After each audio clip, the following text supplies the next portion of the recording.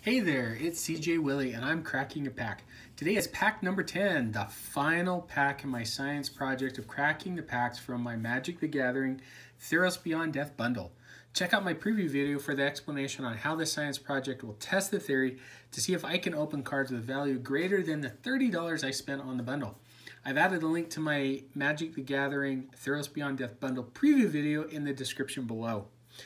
Quick reminder, I'm a casual player. So as I open the pack, my commentary is going to be focused from a very, very casual Magic the Gathering player point of view. I think it's a different way to take a look at rating Magic cards since the vast majority of Magic the Gathering players are casual players. After I open the pack, I'm going to choose the best card of the pack. In my opinion, maybe you might agree or maybe you won't, but it will be fun. Okay, so I got the final pack here. Let's take a look and see what is in pack number 10. I've only gotten one mythic in this bundle, so I'm really hoping to get another mythic. The odds are stacked against me, but, you know, it's worth a shot. You never know what could happen. You never know what could be in a Magic pack. Could be anything. Could be 15 mythics. I'm just hoping for one mythic. First card is Inspiring Awe, 3 and a green. Instant. Prevent all combat damage that would be dealt this turn except combat damage that would be dealt by enchanted creatures and enchantment creatures. Scry 2. I don't like this card at all. I wouldn't play it. If it got played against me and I lost, I would just shrug my shoulders and say, oh well. I'm not a fan of it. Oops, I went 2 cards too many. The second card out of the pack was Underworld Charger. 3, 2 and a black. You get a Nightmare Horse. 3/3. Underworld Charger can't block. Escape 4 and a black. Exile 3 other cards from your graveyard. Underworld Charger escapes with 2+1/+1 counters on it. This is a common that I like. Obviously, black is the strongest color in Theros Beyond Death. No surprise there. Nightmare Underworld Charger did a lot of work. Taxes a 3/3.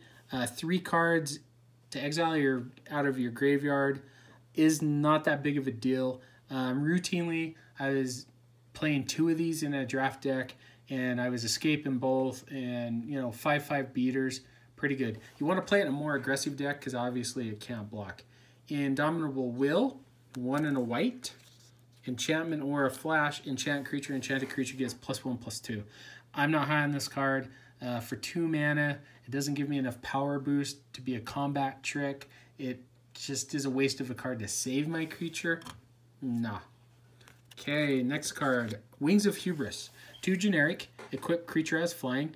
Sacrifice Wings of Hubris. Equip creature can't be blocked this turn. Sacrifice it at the beginning of the next end step. Equip 1. I like this card a lot. It's surprising to have a cheap artifact equipment for 2 to play and then 1 to equip. You don't have to be in a blue-white Flyers deck. In fact, you don't even have to be in a Flyers deck. It's great in a green-red deck. It's great in a blue-green deck, a green-black deck. If you need to block Flyers, it'll put your big beast up in the air, and it stops the flying attack. And if you need those last points of damage, you sacrifice it, and the creature can't be blocked, and you go in for the kill. Surprisingly, I like it. I was down to begin the format, but I really like it. I've grown to want to play it more. Oread of Mountain's Blaze, 1 and a red for a 1/3 enchantment creature nymph. For 2 and a red, you can discard a card, draw a card. Yeah, it's okay. I much rather would like to loot than I would to rummage. I didn't play it that often, either in draft, and I'm not really eager to play it in any other format. Plummet, 1 and a green, destroy target creature with flying. So this card can be really annoying, especially if you like blue-white Flyers like I do. This card can wreck your plans. I don't think that it's quite a card that you main deck all the time. Really, Plummet is the best in the sideboard. If you run up against a Flyer deck or a big Flyer you can't deal with, Plummet's going to be your winning card.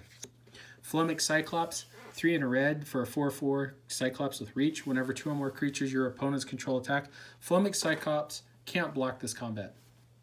Funny story, I was playing my friend. He had this on the battlefield. I had 2 flyers. All I needed to do was attack and he'd be dead. The funny thing about it was neither of us had read this card all the way through. I just saw that it had reach. My flyers couldn't get through the 4/4, so I didn't attack. He hadn't read the card. He understood why my flyers didn't attack, so I just passed the turn. 2 turns later, he beat me. Lesson learned, read the card. All I had to do was attack, and the Cyclops couldn't block either of my flyers. It's an okay card.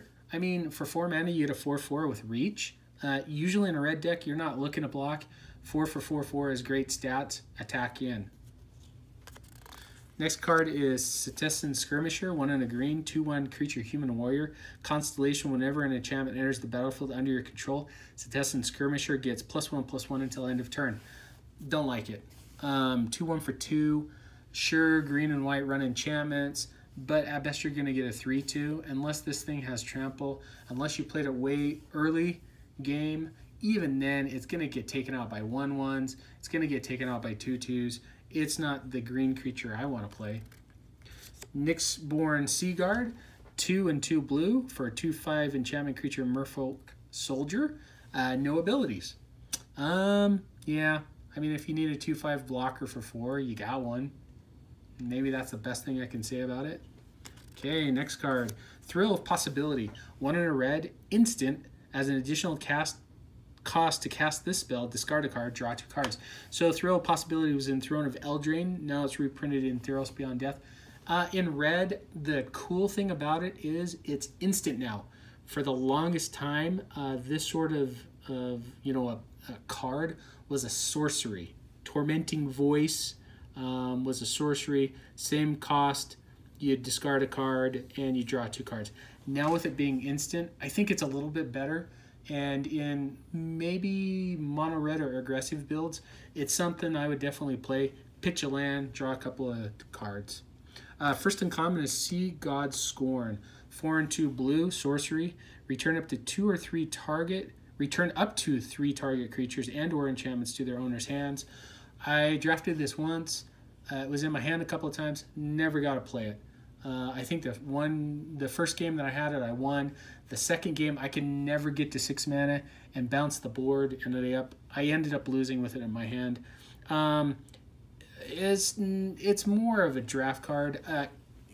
In a standard format, from a casual viewpoint, yeah, I might play it, but it's not the type of card I want to play in my blue-white or blue-black control decks. Usually I want to have this ability plus something that helps me out. Maybe I'd play it if I wanted to bounce 2 of their things and then bounce 1 of my things to get an ETB effect. But yeah, it's not a card I look aggressively to play. Hero of Nyxborn, 1 generic, 1 red, 1 white, enchantment creature, human soldier. It's a 2/2. When Hero of Nyxborn enters the battlefield, create a 1/1 white human soldier creature token. Whenever you cast a spell that targets Hero of the Nyxborn creatures you control, get +1/+0 until end of turn. So it's the pseudo-heroic ability for red and white. There's, I think, around 6 or 7 creatures in Theros that are all in red or white that have this ability. I drafted, I think the very first draft that I did with Theros Beyond Death, I did a red-white build.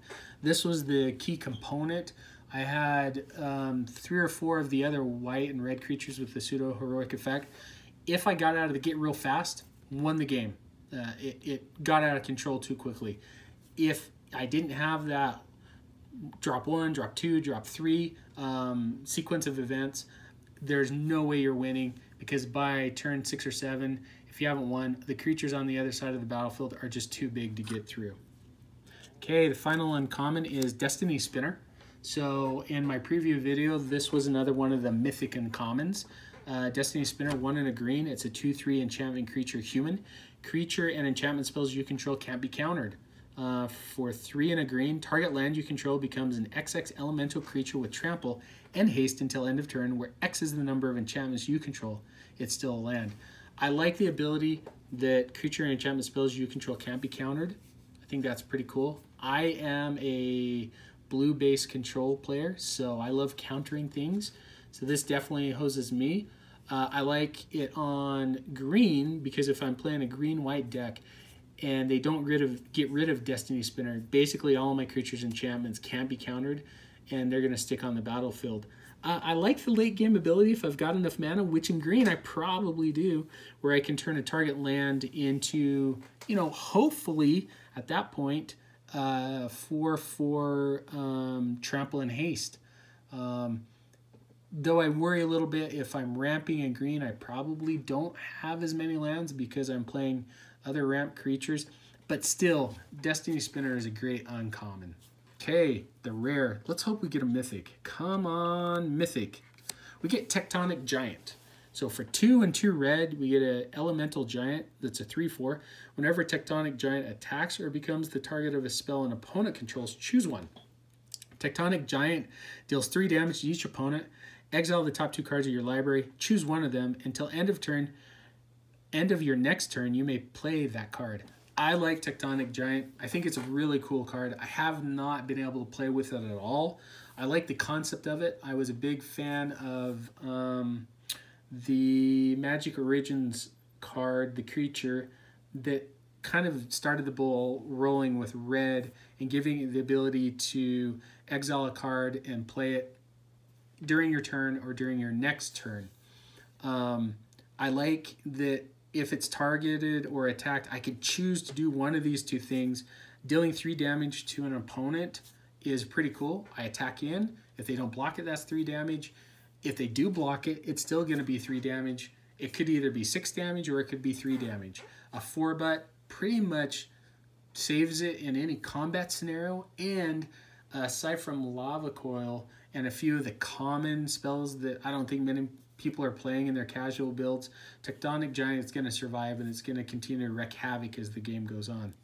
Okay, an island, and let me guess, a white human sold. Yep. So 7 out of the 10 packs have had a human soldier in it. My favorite card or best card of the pack is going to be Tectonic Giant. This is a card that, like I said, I haven't been able to play. I'm really interested in playing it and seeing how it goes. Hope you enjoyed this video. If you did like it, please subscribe and share. Until next time, when I review my science project to see if I opened cards with value greater than the $30 I spent on my Magic the Gathering Theros Beyond Death bundle. Remember, all 10 of these packs that I've cracked have been for science.